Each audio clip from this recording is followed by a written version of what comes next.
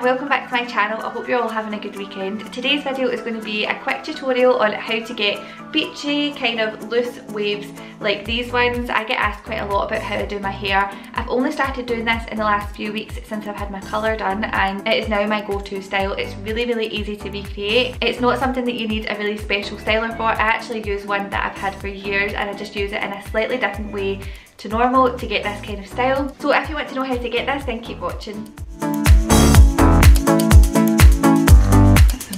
So I have just washed my hair last night and I've straightened it just to take the frizz out, because my hair, I cannot let it dry itself. It goes massive, like it really is about this size, and it's so frizzy. So after I wash my hair, I just blast it dry and use my straighteners just to smooth it out. Even if I'm going to curl my hair, I would still straighten it first because it's just too frizzy to do anything with. So this is what I get just after I've washed and dried it.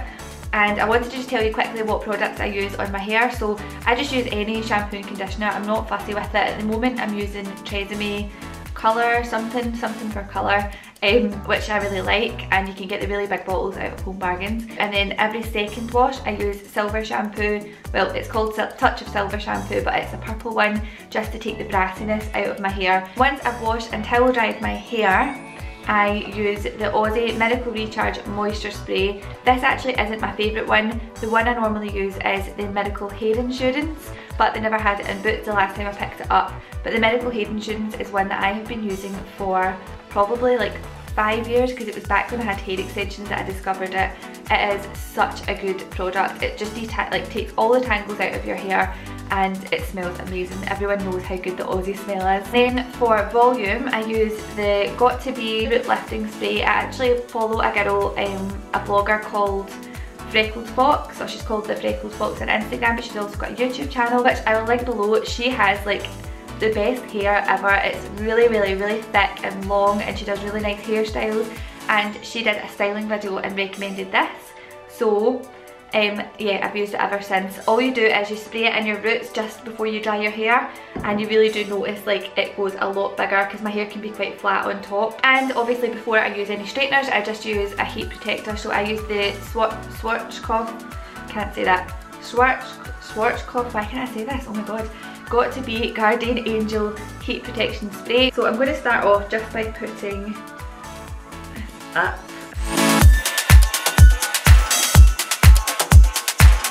Okay, so normally, because I have quite bad like frizzy bits around the edges, I will normally just take my straighteners and go around my hairline. Oh, that looked horrible. Just to take away the little flyaway bits.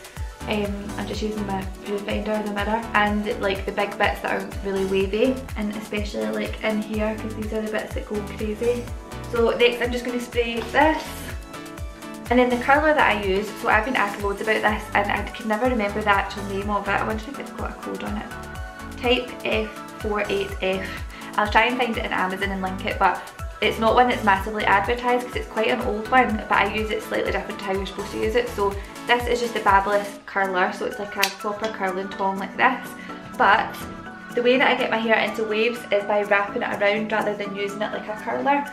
So I start like this, and then I will just wrap it like that and wrap it around. So it's more like a wand, but I could never get the hang of using a wand. You know, like the conical ones that are pointed at the top. I always burnt myself, and then my curls always looked funny. They just didn't look right. So I'll just hold that for a couple of seconds, and then it just goes into like a wave, and I just work my way around taking different sized sections, and every now and then I'll make it flip the other way. It's quite difficult to do this in a viewfinder.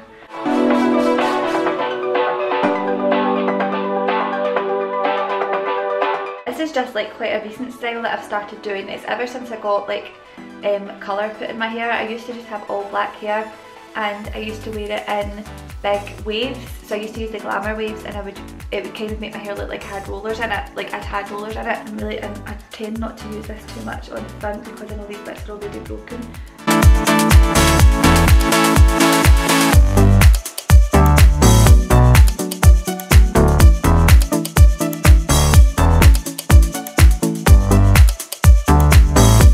I've never used the gloves with this, I've never had to, because I find it quite easy when you're using a barrel that's the same all the way up.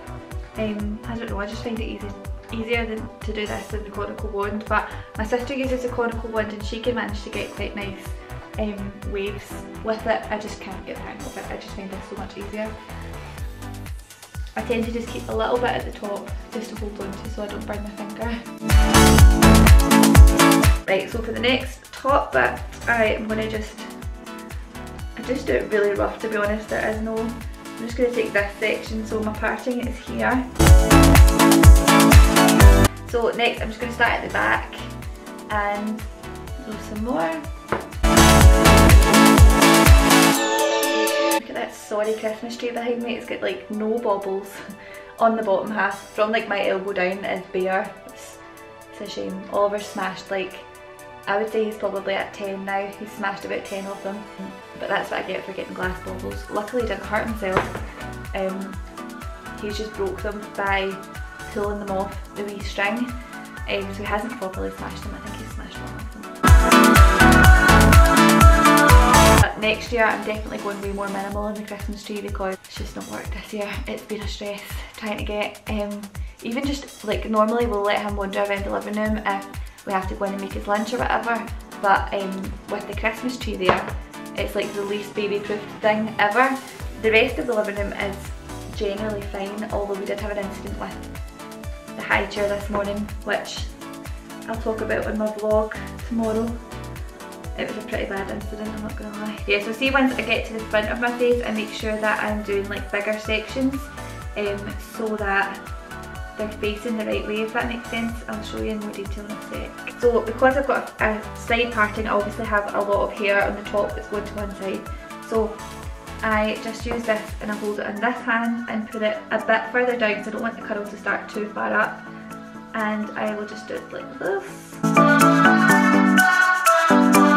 Just make sure once you take it out you don't touch it for a bit, just to let it settle on its own. So this is the bit in my face, so I like the curl to start roughly about my cheekbone, so like here. This is probably the most important one. Oh. Turning it a little bit into my face. There we go, because I just want that one to go backwards like that. I'll show you this side. And then I'm just going to do this side and I will catch up with you after.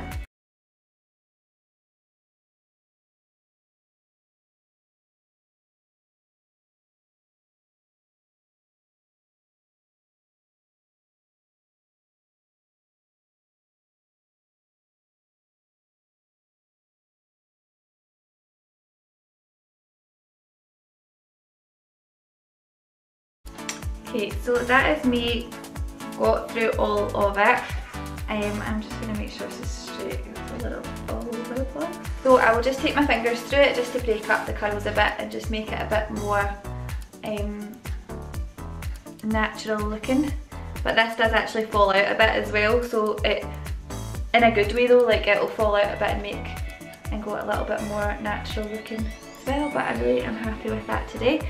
Normally what I would do is just go around the top bit here and just make sure that there's no like little thingy hairs, and then I will just give it a big spray with hairspray. I'm not going to do it just now because my hairspray is in my room and I forgot to bring it down, but yeah, I'll just give it a big spray with hairspray. And then normally this actually, because these are 210 degrees, they're really really hot curlers and they actually keep the curl in really really well. So in the mornings I can just take my curler and, oh there's a little bit here that I want to make up. Yeah, basically I can do this in the mornings. I can just go over certain little areas just to add a bit of a wave back in, but it's actually really nice the next day. It stays in really really well and it looks nice and natural, so it just looks as though, kind of looks undone, but in a good way, like as if you've just got a bit of a natural wave in your hair rather than it being poker straight. So that is us. I really hope you've enjoyed watching this video and you like the hairstyle and you find it easy enough to recreate yourself if you'd like to. I'm going to leave the link to this curler below if I can find it. I'm sure I will, because it definitely wasn't expensive. I'm sure it was only £15 or so, but I absolutely love this colour and it's the best one that I've found for this kind of style. I feel like I've been trying to get this style my whole life and I've only just managed to master it. And I will leave links to all the products that I've used as well below if you want to check them out. Let me know in the comments your favourite hair products and your favourite hair stylers as well, because I love trying out new styles. Don't forget to give this video a thumbs up and I'll see you in my next one. Bye!